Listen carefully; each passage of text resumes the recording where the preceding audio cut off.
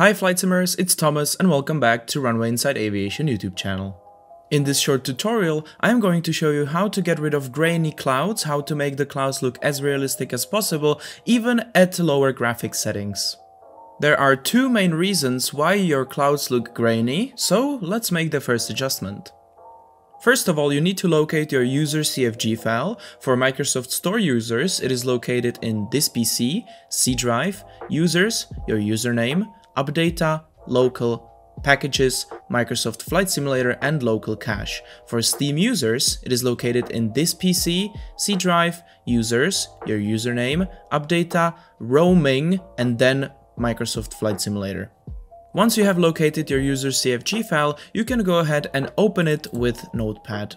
Now, we need to press the combination of Ctrl F in order to bring up this find feature and type in post process without any spaces and press enter, and the first result which should come up is this one with all these different features here. And make sure to switch film grain, which is located right here, from 1 to 0. If you want to make the very same adjustments for VR, you just need to click into the search feature again and press enter once again, and it should bring up the post-process settings for VR. So just once again, make sure to change your film grain from 1 to 0. Now just make sure to close the find feature, save the file, and start your Microsoft Flight Simulator.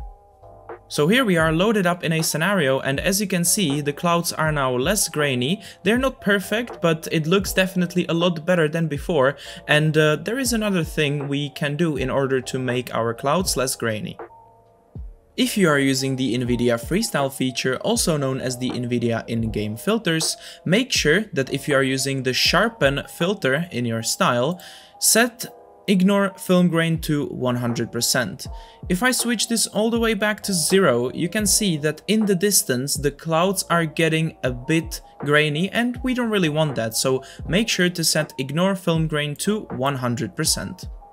And that's it for this short tutorial. Just a little disclaimer, these adjustments won't get rid of the grain entirely, but they will make your clouds look a lot better. I hope you found this video helpful and learned something new from me today. If you have any questions, don't hesitate to ask me in the comment section down below. Please leave a like, subscribe to the channel if you're new, and until next time, take care guys.